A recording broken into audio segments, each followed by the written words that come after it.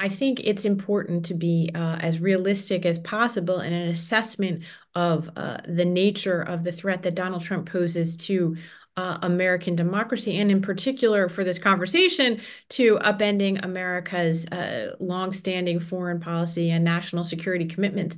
The answer is, based on the more than 300 interviews that we conducted about Trump, many of them focused on national security in his first term in office, that his second term would be very, very different. First of all, of course, you have Trump's own words, and you should take them both literally and seriously, as the Right. sort of truism goes. When Donald Trump says that he's going to have a second term focused on revenge and retribution, and that he's willing even to entertain termination of the Constitution if that's what's required to put himself back in office, I think it's something not to be discounted. And I know it's hard because of the flood of words and threats that emanate from the former president. But I think it's very important, number one.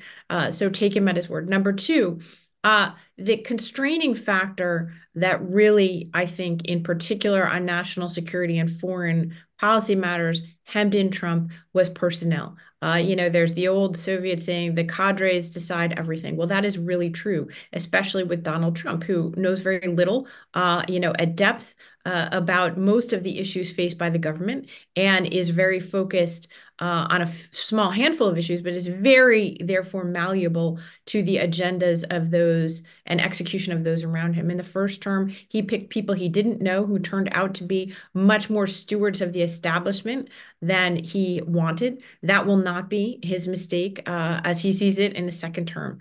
And I think you're looking at something pretty radical. There was, I'll leave you with this, but as we were finishing up our book on Trump's first term in office, we met with a very senior former national security official who'd spent a lot of time personally in the Oval Office Right. with Trump. And I asked that same question that you're asking.